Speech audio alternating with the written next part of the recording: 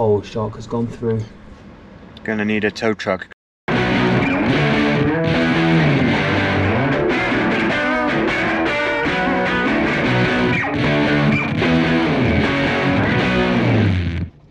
Hey, well, it's just me solo today, heading out for probably a quick overnighter.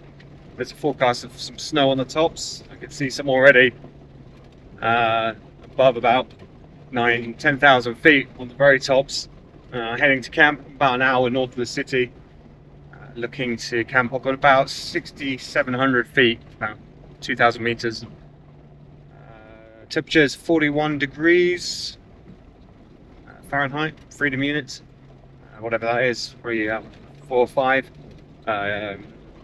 Last night, temperatures were apparently around minus 18 Celsius. It looks like slightly warmer today by a couple of degrees. So current forecast is calling for 0F, which is about minus 17, minus 18. And possibly snow from late this evening. So gonna get up to camp, formulate a plan of whether I'm gonna stick the awning up. I'm not sure because there's potentially some high winds coming in from the northwest. So I'm gonna crack on up this road and see what's what.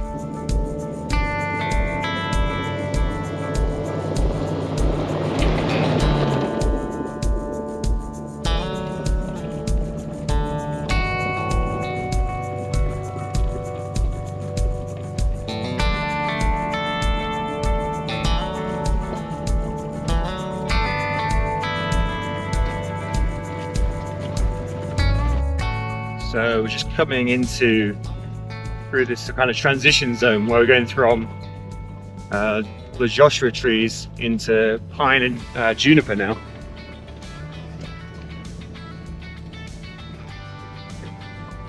So basically coming into the more evergreen tree line. It's super pretty. Try and get a view of the mountain in front of me in a minute. It's covered in snow. No drone shots today because we're in a no-fly zone, unfortunately. So no pretty aerial shots. I have to make do with some stuff from the GoPro. Bit of snow.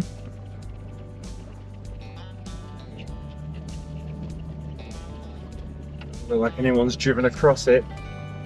However long that's been there. A couple of animal tracks, that's all. Yeah, no one's been up here.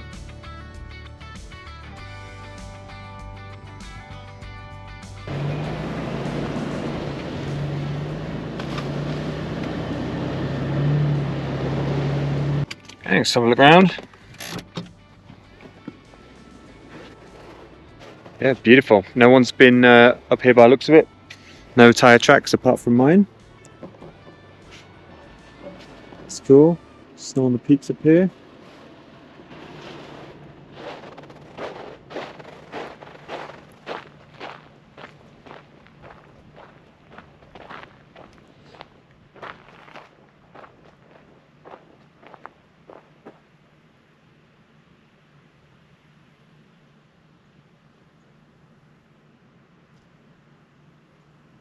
Okay, it's a beautiful afternoon now. I think it's 37 degrees or something Fahrenheit, maybe 3-4.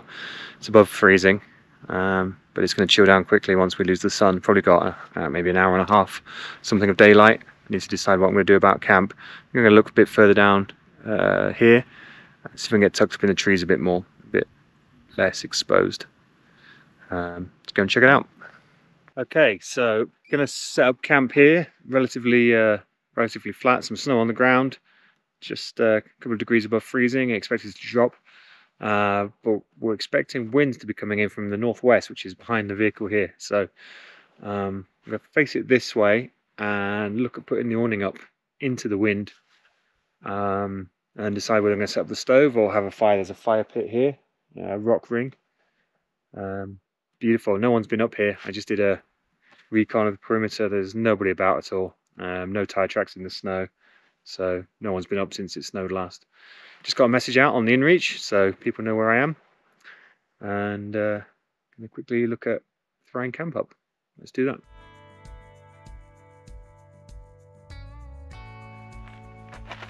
I'm gonna have a look at zipping the walls on, see if we can stake those out.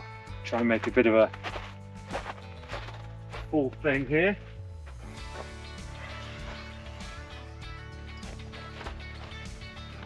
Come on. Just haven't got enough hands for that. There we go.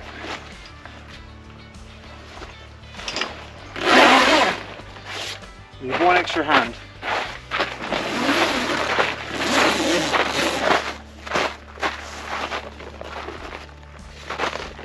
Nice.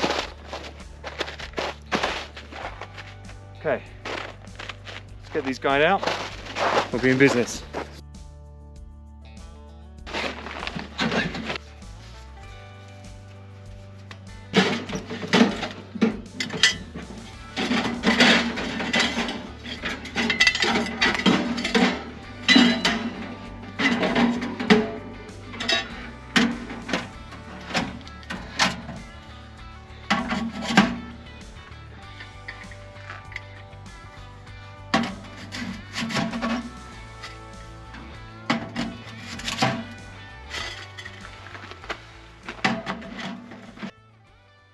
Okay, stove is up. Added some of this heating solution up here. Took the awning, got it out. Might try and see if I can fit this other wall on the end of here. Beautiful sunset.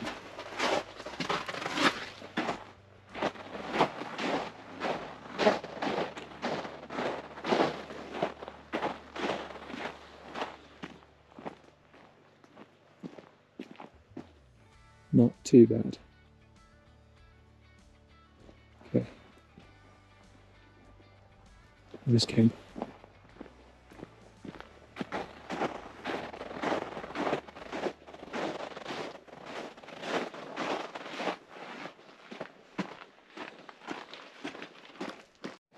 Well, 0 degrees C now, 32 Fahrenheit.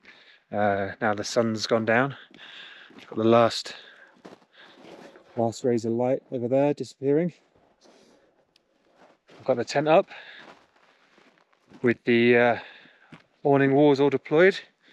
I've staked them down because there's a forecast for 25-mile-an-hour wind gusting 30-35 coming from the northwest, which is over that way somewhere. And built the stove and attached the fireproof material to it because it's pretty close to the awning here. So we'll see how that gets on. We're making a bit of smoke out the top. It's probably not coming out on the screen, but there's some smoke coming out. Need to clean the side of the stove because it's all mashed up, but yeah, it's that. So just got that lit. It'll give that a while to get all the metal heated up and start radiating, and then maybe warm some food up on it too. It's way warmer under here already than it is out there. I'm just going to go investigate if I can attach another sidewall onto this thing. See how we do with that.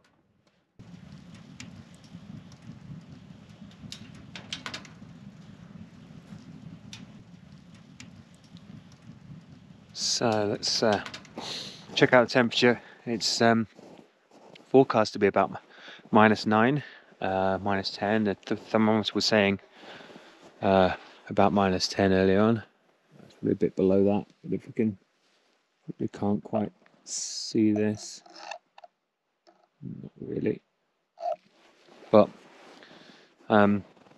just recheck the forecast, and the downside now is forecast winds for early hours of the morning, or coming into sunrise in fact, of 30 miles an hour, gusting 40, which isn't ideal, with maybe 2 inches of snow just before them. So snow's okay. Wind is a bit of a concern because I've got the big awning out, but I've tied it all down, so we'll see what happens. I guess I'm not taking it down tonight, so I'll leave it up. I have condensed the area that I'm sitting in. I put up this wall behind me, which I borrowed from the other end, so now I've got a nice little triangular room here. my chair, and the stove is going. I've got some water on the boil here. It should be coming up to the boil. I'm going to be making some pasta shortly, and see how we get on. Snow's forecast for maybe starting at 10 PM, so I'll see if that arrives. Okay, so that's pasta going to go in. Look how long that's been in the fridge in the back of the car since the I'm stuck in there. There we go. Since the road trip, can't see me, but since the road trip in December, I think. So I'm sure we'll be fine. Let's give it a couple of minutes and then add some sauce. Fire's looking nice.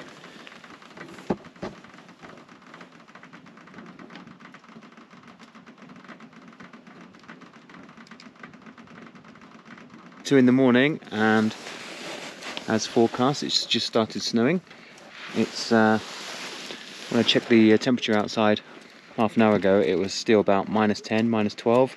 It's supposed to be dropping down to about -20, -18 according to the latest forecast. I stuck the thermometer up in here. Don't think I can really see it, but when you're up close, it's about 5 to 7 degrees under the awning centigrade. So that's pretty cool. Got the fire going on very low still, and yeah, it's let me say it's just started snowing. Forecasting about an inch over the next 3 hours, but then winds kicking up over the next hour or so, peaking between 6 and 9 AM at maybe 20-30 miles an hour, gusting high 30s, 40. So that's going to kind of suck. I'm going to have to leave the awning up though, I think.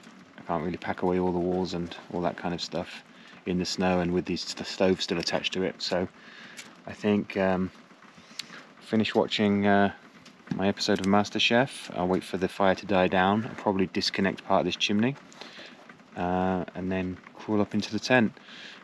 Depending on how warm it is, may even flip on the electric blanket, which will be nice. But for the next half an hour, I'm going to sit and enjoy the sound of the snow hitting the top of the canopy.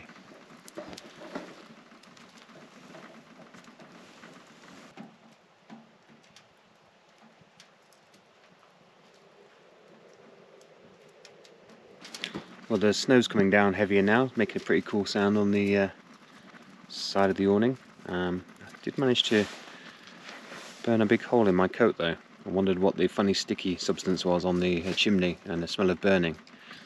Hunted around for a couple of minutes and couldn't find it, and then I realised all the stuffing was coming out of my big puffy down jacket. So just done a quick pro repair with some gaffer tape earlier on, and it's better than new now.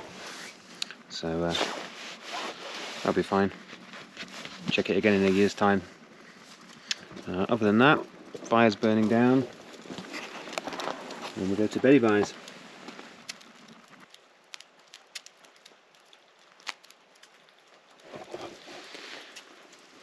Maybe I just set the camera up for a couple of minutes so we can hear the snow and the fire.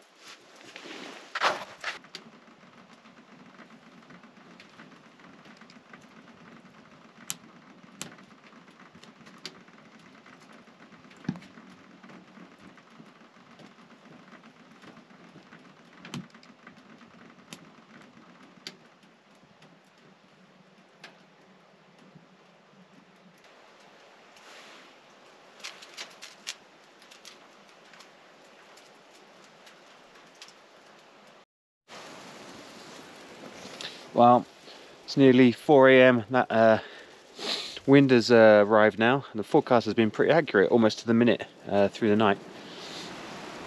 Wind gusts earlier, snow started, snow's been coming down harder, and now the wind's really arrived. Good news is the peaks of the wind have dropped to forecast at only, I think, 36 or 38 miles an hour now. So hopefully everything's pegged down. The downside is that I faced everything northwest, into the wind, everything was supposed to be northwest and northwest, but everything so far has been coming in kind of directly to the east and swirling around, which is a bit of a concern. It does feel like it's moving around now though to the other side. I'm just going to do a quick snow patrol, run around and see if we can see what's what, and check out, make sure we're not sucking down anywhere. Everything's holding up fine so far. Can't see my footprints from earlier particularly. Oh yeah, there's some, but they're covered again now. The satellite dish, I need to clean that off. No snow settling on the side. Just check the top of the tent and then go tuck into beddy buys and fire up that blanket and get a couple of hours sleep. And look forward to these peak winds that are coming in a couple of hours time. It's kind of turning into a little bit of a semi-blizzard at the moment though. It's freezing rain / snow. Could wipe this off a little bit. Probably turn the snow melt function on the internet Starlink. Not sure how much power that uses, but we'll give it a go.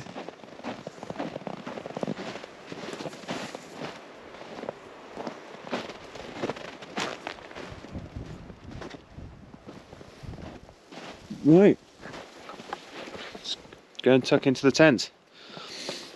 Right, bedtime. Just climbed into the tent, taken off all my outerwear clothes, trousers and stuff, and changed into fresh warm socks that I had tucked inside my jacket pocket. Socks weren't wet or damp or anything, but good practice to make sure you have nice toasty warm feet, no sweat, no damp or anything. The other ones are airing out up there with my gloves. That's it really. I've got my satellite transponder, my car keys and my knife up here, and my light hangs up there. Got the electric blanket plugged in, which I can already feel through my leg on the sleeping bag. It's set to the lowest possible setting and it's absolutely boiling. Temperature, just checked, lost the thermometer. It was about 15 degrees in here, 15 degrees C. So very pleasant temperature compared to negative 15 or whatever it is outside right now. We're coming up to the peak of that forecast, negative 19 C. But yeah, super toasty up here. I've got my minus 30, minus 40, whatever it is. Oh no, this one's not. This one's negative 18. Sleeping bag and electric blanket. And got actually another sleeping bag here if I need it, and a wool blanket. I'm definitely not going to be cold. It's currently toasty. The door's not even closed yet. Still got the looking out into the storm out here, so going to be just happy. Let's see what these crazy winds end up being. I ended up removing that wall that was behind me, keeping the heat in by the fire, just because it started whipping through. The wind did change around to that other side within 15 minutes or so, so it is going to whip right through there. I didn't want that bouncing around. I also decided to leave the chimney up because it's still quite hot on the stove, so I didn't want to be removing that and messing around with it and potentially pumping smoke right towards the tent as that last log dies down. It's safe, it's got a spark arrestor on it, everything's covered in snow anyway, nothing's going to go on fire. But I tied it up to one of the main awning supports that ties back to the vehicle, so hopefully that's not going anywhere. Right, get a bit of sleep and see what this craziness brings through the night. Nighty night.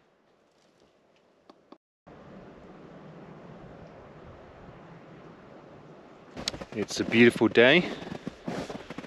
I've been waiting for the wind to die down.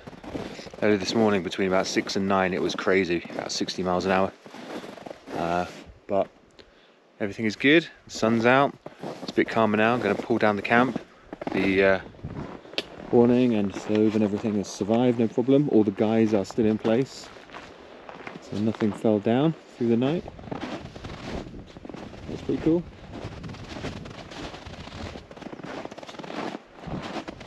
As you can see,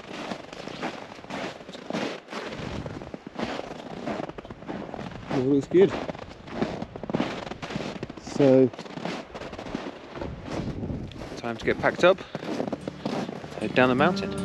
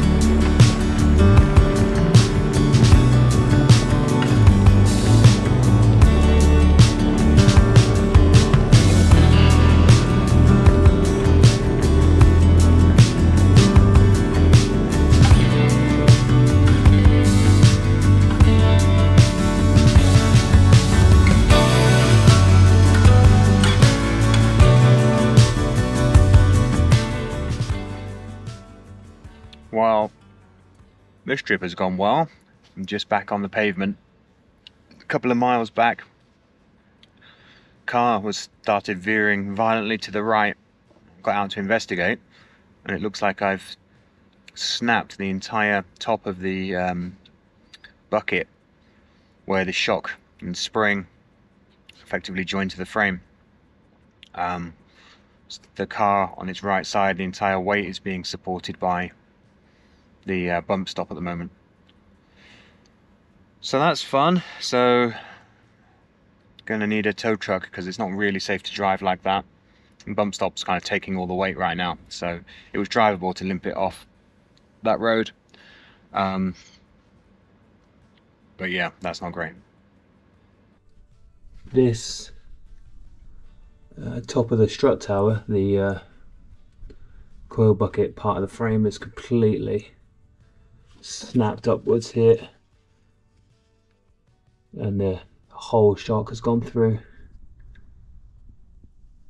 Snapped at the collar, the top hat here,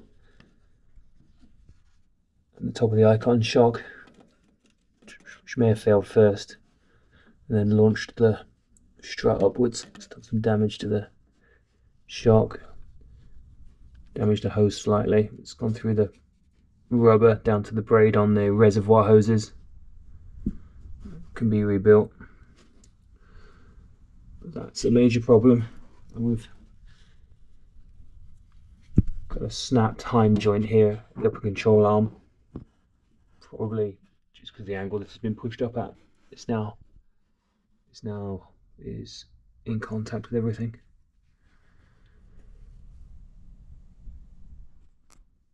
Not great. So this is Sumo Spring from Super Springs International. So these are rated at, I can't remember, £1,400 or something. 50% compression, I think. So normally there's a few inches of clearance.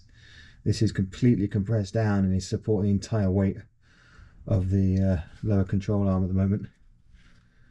And that's how the whole side of the car didn't collapse. So I was lucky that I have those. Join us next time as we come up with a plan to rescue the 4Runner.